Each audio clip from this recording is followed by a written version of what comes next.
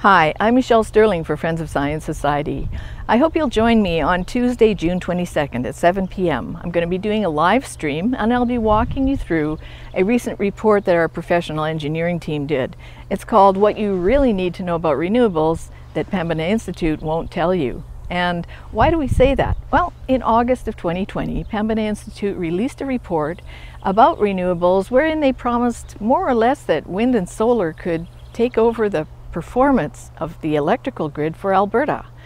They even have proposals hinted at phasing out natural gas and electrifying the entire grid.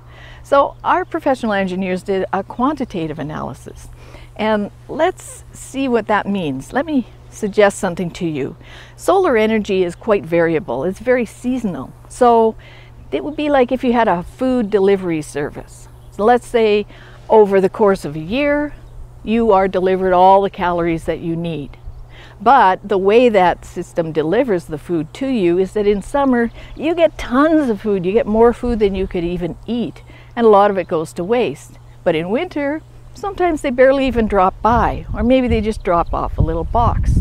So you would starve to death. And that's really what's the problem with solar energy for Alberta. It's a very seasonal supply, and it's not free.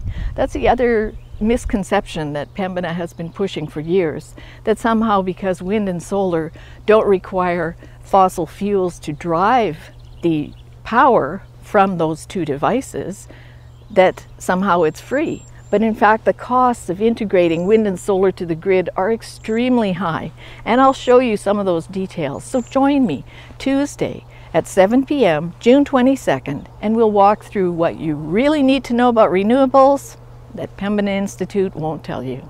For Friends of Science Society, I'm Michelle Stirling.